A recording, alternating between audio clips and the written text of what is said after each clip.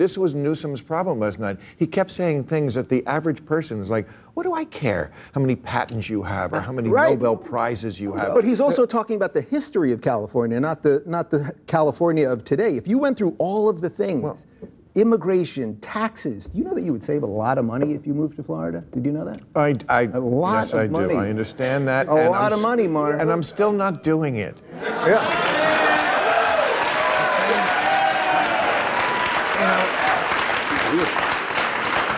For one thing, you have flying cockroaches. It's not going to happen. So.